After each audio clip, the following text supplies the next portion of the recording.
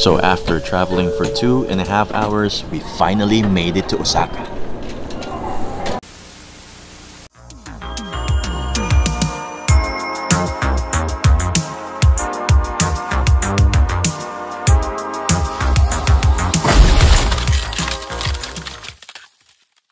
Hi guys, welcome to our part 2 of our Tokyo to Osaka vlogs. I hope you guys enjoyed the holidays, Christmas and New Year, and I hope this was a very special time for all of you guys and your families. So, nagpapatuloy tayo sa trip natin dito from Tokyo to Osaka, and naisip ko na ipakita muna sa inyo yung mga amenities nitong ating Shinkansen or ang tinatawag na bullet train dito sa Japan. So kung nakikita nyo how clean and orderly yung Shinkansen natin.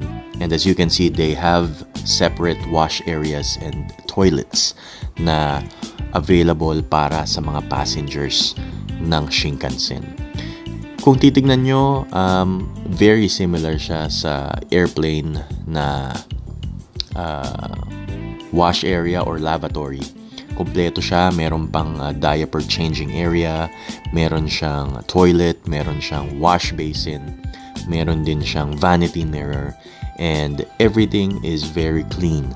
So if you need to really go or for some reason kailangan yung gumamit ng restrooms while on the trip or on the travel, hindi kayo magdadalawang isip na gamitin ito kasi guaranteed super linis ang mga lavatories dito sa Shinkansen.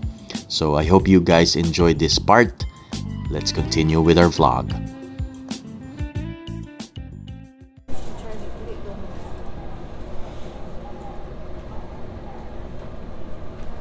Ililift nyo ha. Ililift nyo.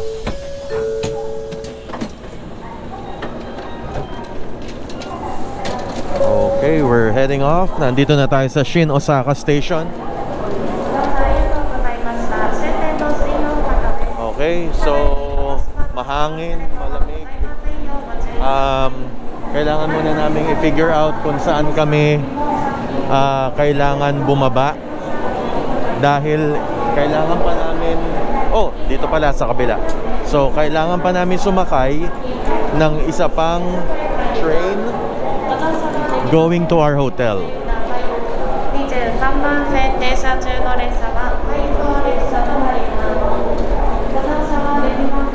Ito yung Delica Station. You can buy food na pwede mong baunin sa loob ng Shinkansen. Ayan.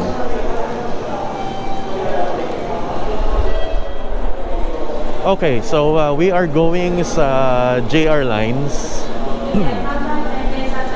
para makapunta tayo doon sa station ng train. Wait lang ha. Charlie, can you switch tayo? Hold the bottle. Okay, so medyo pahirapan dahil kailangan ibaba yung luggage dito sa hagdan.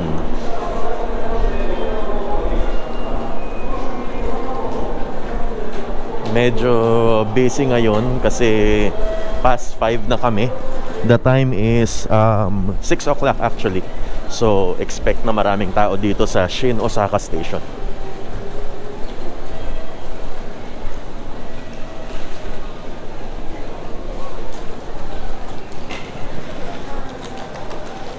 Okay, so titignan ni Mami kung saan tayo kailangan pumunta to take the train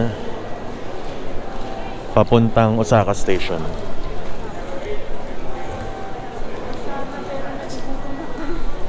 Ha? Sige.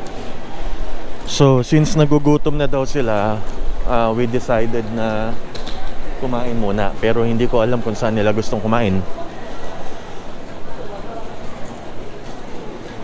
Grabe tao. Tingnan mo, constantly moving. They're constantly moving. So,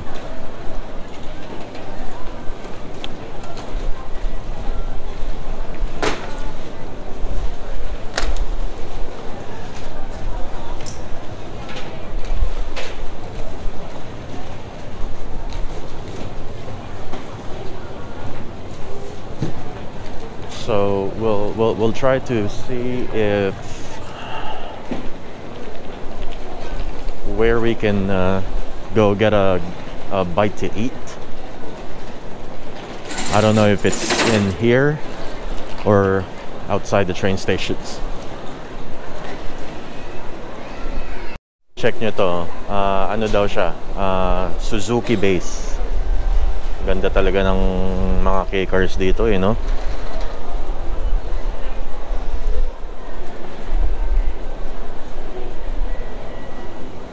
Cute. Gusto ko magkaroon yan soon. Paano kaya? Suzuki base, ayan no? Suzuki base.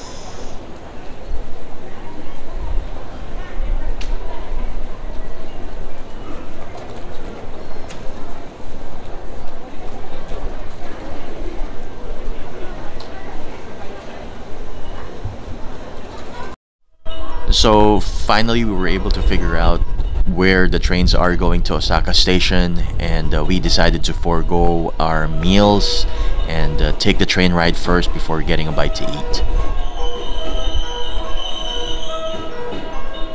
Ito na yun. Ito na yun.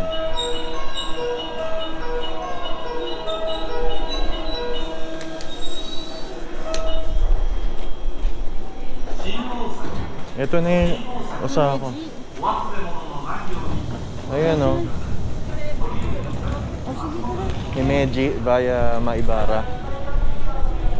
Tapos bababa tayo ng one stop. Lift.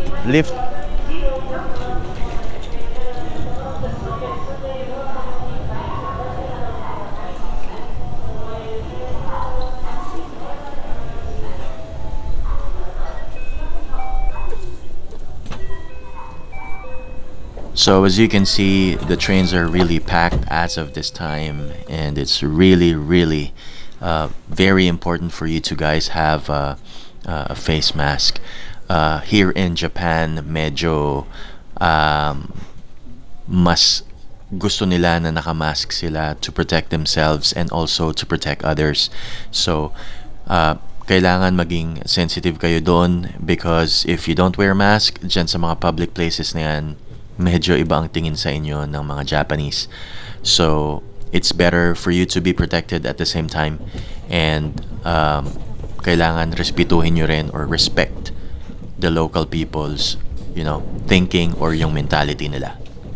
So we're on our way to Osaka station. We need to catch another subway train station going to our hotel. And so after a few minutes and a few station stops dito sa ating sinakyan na JR line, we are finally ready to get off the trains and find a place where we can eat. Kasi gutom na rin kami, and the time is around 7 o'clock. Medyo hindi naman kami kumain sa bullet train or sa Shinkansen. So it's been 2.5 hours plus probably mga 30 minutes of finally getting down the Shinkansen and then looking around kung saan ang kailangan mapuntahan before we were able to ride this JR line going to the station and figuring out where is the next subway is. But as you can see, maraming tao and we are finally giving up. Kakain na muna kami. Okay, so since na low-bat kami, kailangan namin, at saka gutom na kami, we decided to eat na muna. So ito yung food namin.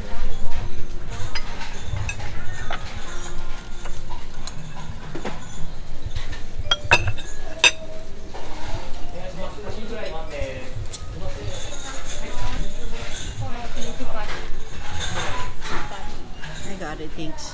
Thank you. Thank you. Ay, sorry.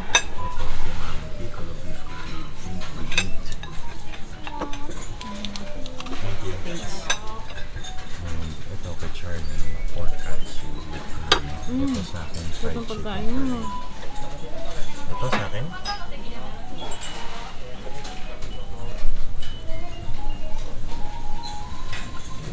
Baliktad yung ginawa niya. Sineparate niya yung pork, ay yung cutlet from the...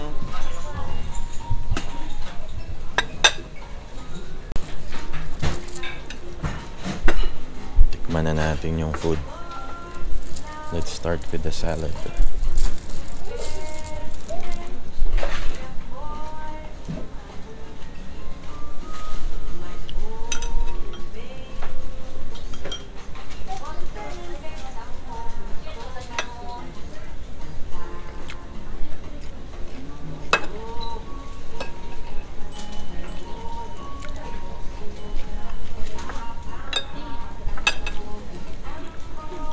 Pwede mo pa lagay ako niyan dito sa saan. Wala akong space eh.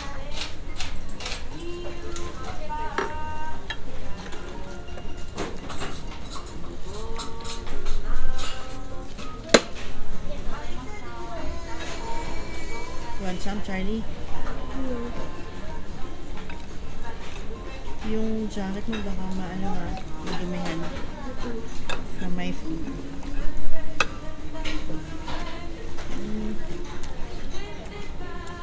Sarap ng salad. Tikman din natin tong appetizer no. Hindi ko alam kung ano to eh, pero it looks like onions and radish. Pickles. Medyo matamis. Gusto kami yung curry sauce.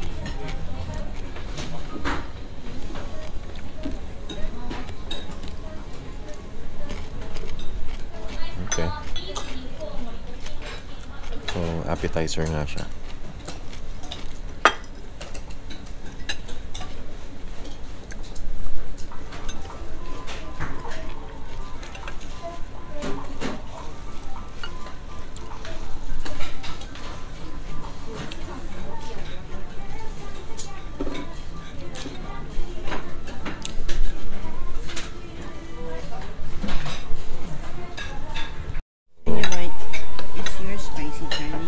So ito, mag-move on na tayo sa ano natin, sa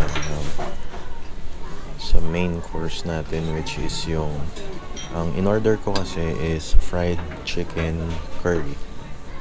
So ito yung jumbo plate nila, meron siyang rice, meron siyang fried chicken, parang yung anong tawag doon? Anong tawag doon sa fried chicken nila? Karage. Parang karage, and then umaapaw siya ng curry sauce. So try na natin.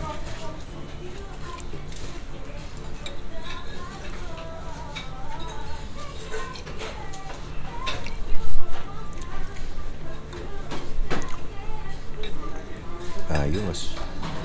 Masarap yan. Masarap siya. Tingin ako Mild lang yung curry sauce niya, pero masarap.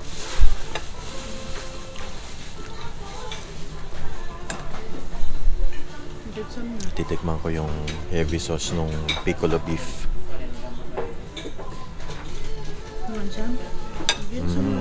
So yung piccolo beef, para siyang may lasa ng curry, and that at the same time para siyang may tomato. Spicy din. Tsaka spicy rin siya. Para siyang kaldereta. Eto, hindi katulad niya. Medyo, sakto lang yung curry sauce niya, yung lasa. Ay, may ang laki. Sige na, kunin mo na. Yeah, it's fine. Importante yung rice. Oh, I'll give something. No, I don't want. I thought you want. Oh, yeah.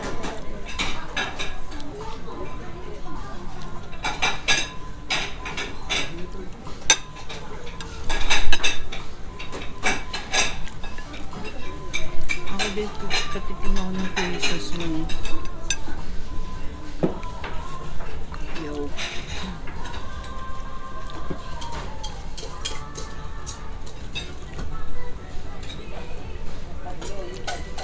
Yung sa inyo yung curry. Oo. Yung sa akin, parang may atay. Parang siyang kaldereta. Pero masarap naman. Masarap din yan. Okay naman siya, spicy. So Pero ito na, ang hinahanap ko yan. so ito naman chicken karagi naman siya. So tikman natin kung ano lasa. Sarap ng gusto. Ang sarap. Mm. Wow, ang sarap ng chicken. Sarap, sarap. Okay to. Masarap siya, masarap. So good.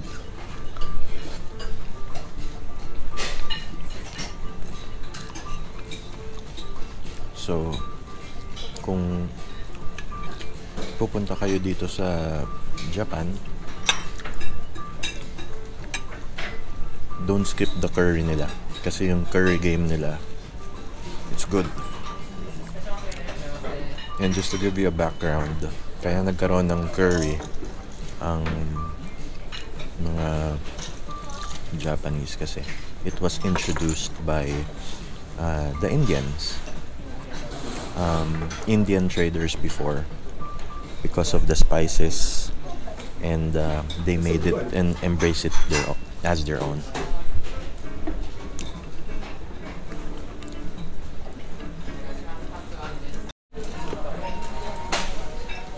Ayan, nasimot na.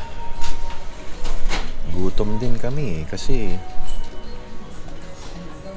yung biyahe, ilang hours yung Shinkansen natin? Daddy, can you eat this now? 2.5 pero all in all hanggang makarating ng hotel for something. So on paper, yung Shinkansen from Narita Express, from Narita Airport papunta dito sa Osaka, on paper is 2.5 hours. So, bayad na tayo. Pero hindi ko nga lang alam kung magkano to. So, punta na lang tayo dun sa counter. Let's go! Let's go to the counter and pay up!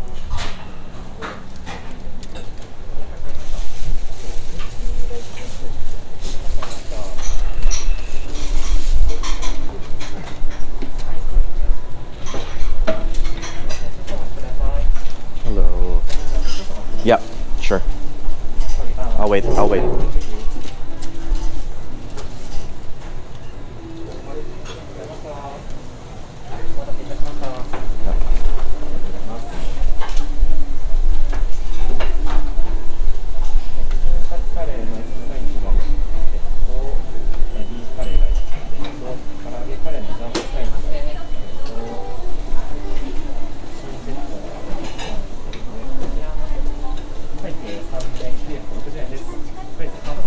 Yep.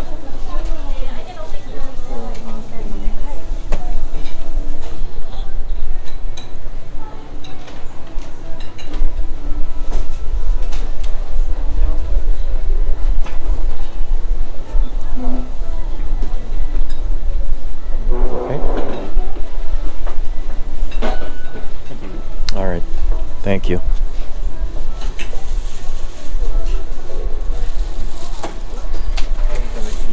All right, thank you. Thank you.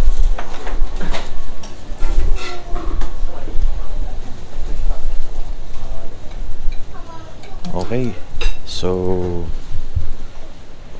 total natin ay 3,960 yen. So meal for me, meal for Charlie, and kay Mommy, total of 3,960 yen. Okay, let's go. Punta na tayong hotel.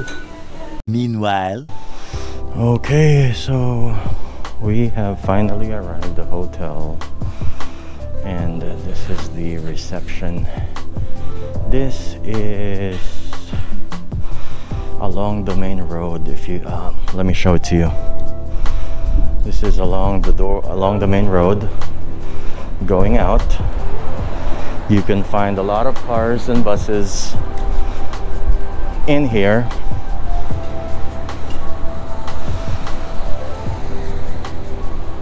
So it's not that busy, but it's conveniently located along the main road. So from Higobashi Station, which is right there, if you can see, yung after 7-Eleven, andito na siya. So it's cold, so let's get back inside, and hopefully we could get our keys. Okay, so we finally made it to our hotel, and this is an accomplishment. So this is the place that we'll be staying for the next couple of days, and then we will go and check out the sites that Osaka, Kyoto, Nara has to offer for us. So we'll be here within the next probably up until today's the 23rd, 4, 5, 6. So we'll be here in the next 4 days, technically 5 days, and we'll be staying here, and we're gonna check out the places that we can go check while we are here in the greater Osaka area. So puputulin na namin dito yung video natin for today. It has been a long journey. We thought that it would be easy going to Osaka from Narita, and it is complicated, lalong-lalo na dun sa mga first-timers. So if you guys are going here in Osaka for the first time, please, kailangan yung i-plan out ng mabuti, kasi there is siguro mga 30 to 40% na magkakaroon kayo ng delays sa journey ninyo dahil merong ligaw factor. Well, we are actually primarily blaming yung immigration nila when we got here in Japan, kasi sobrang tagal. It took us around siguro more than an hour just to pass immigrations. Tapos we had to fall in line for like siguro mga 30 to 45 minutes para naman ma-activate yung JR Pass. So I don't know kung because of the holidays, yun yung factor why it is delayed so much yung process nila, or is it just they're adjusting after pandemic. So we still don't know the reason, but I hope people from the airport need to take a look at it para mas streamline nila lahat ng mga systems nila and get back on track. So ayun, so I hope you guys enjoyed this video. It has involved a lot of traveling today, and we are really tired. We're going to see you tomorrow for our next video. I hope you guys love this. If you do, you wanna watch more of this journey dito sa Japan for the holidays, subscribe to our channel, and don't forget to click the bell icon para notified kayo for other videos coming your way habang nahandito kami for the next few days. So this has been Bud TV. Thank you for watching. We'll see you on the next episode. Maraming salamat.